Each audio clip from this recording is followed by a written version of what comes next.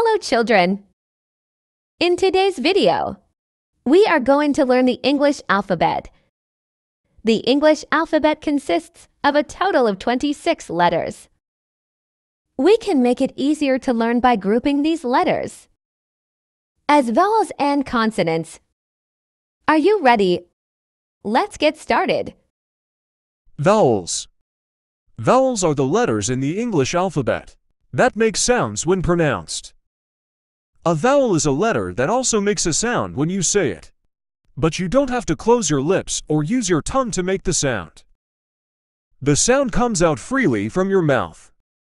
Let's look at these vowel sounds together. The first letter is A. Let's learn the second letter, E.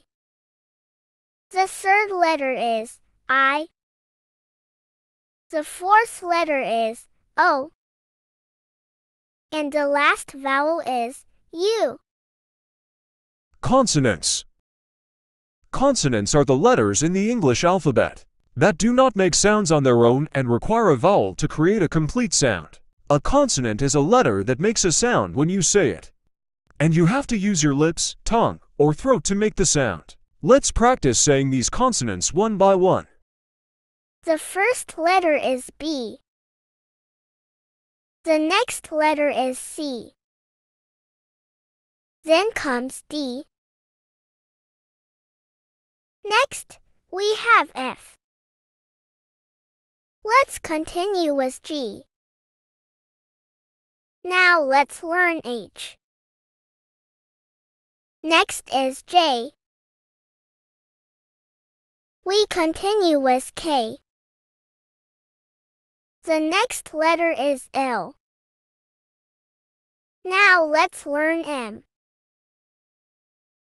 We continue with N. The next letter is P. Here's the letter Q.